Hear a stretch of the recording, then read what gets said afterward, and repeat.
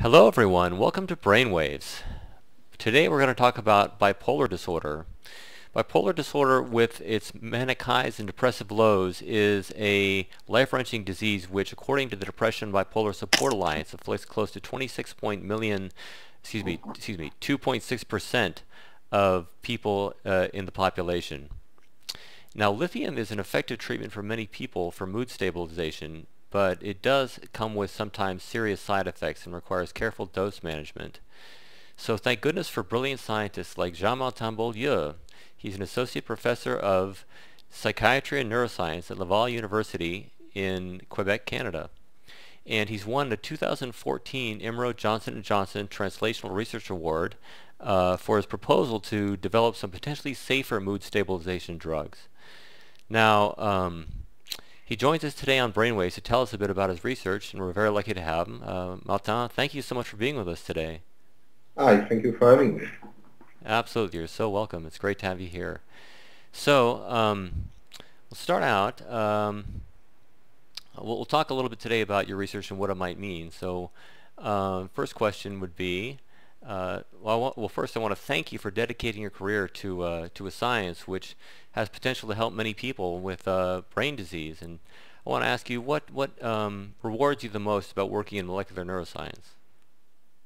I would say the interest is the different layers of complexity we're encountering. So, well, for example, that was fascinating since when I started to do that we can play on the activity of a single enzyme. Hmm. And then we have all these changes of behavior in the animals. Uh-huh. Eventually, that we hope we can see by playing on the same type of mechanism changes in the humans. Okay. But it doesn't take much. I mean, you modulate a little bit something, and when it works, it just goes and changes a lot the behavior. And Okay.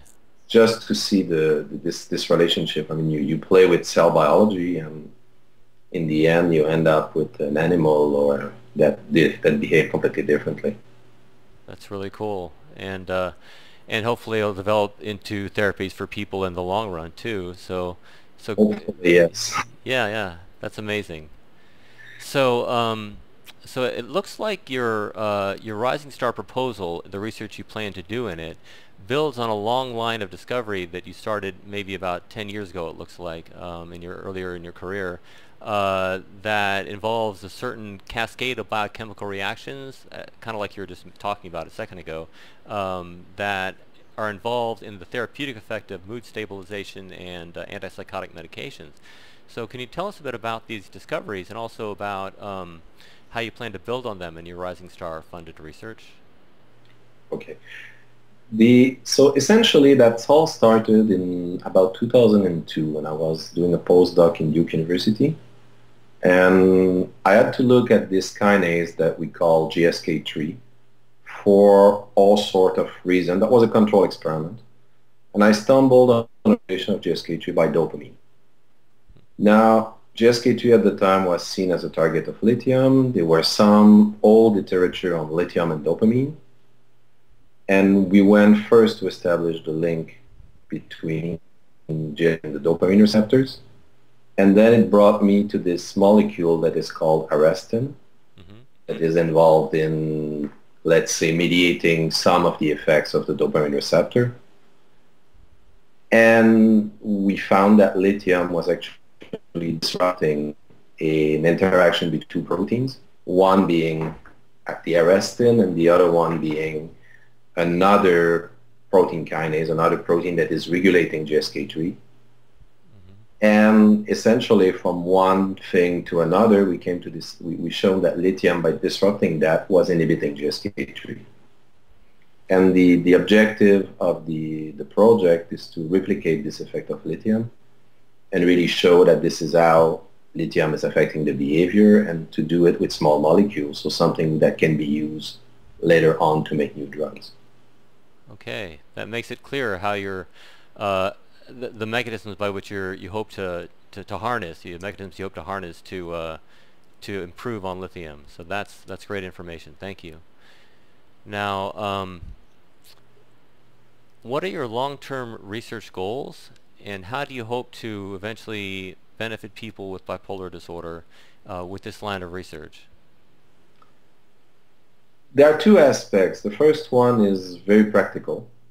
Essentially, if we have new molecules, we could have something to develop further this line of research and this type of drugs. So lithium belongs to a class of drug that is called mood stabilizers. Hmm. And we know pretty much since the 1970s how the other class of psychiatric drugs are working, but we don't know really well how mood stabilizers are working. So development is stalled since years. Hmm. And so if we can start developing new compounds in the line of the mechanisms of what lithium is doing, then it's a whole new family of psychiatric drugs that could appear and help some people. That would be the practical long-term goal. Sounds great. I really hope you can be successful there, and I have a lot of confidence in what you can do so far, seeing what you've done so far. So thank you for doing that research. Now, um, I'm looking forward to seeing you at our Music Festival for Brain Health on September 13th here in the Napa Valley, where you'll speak about uh, your research as you've described it here.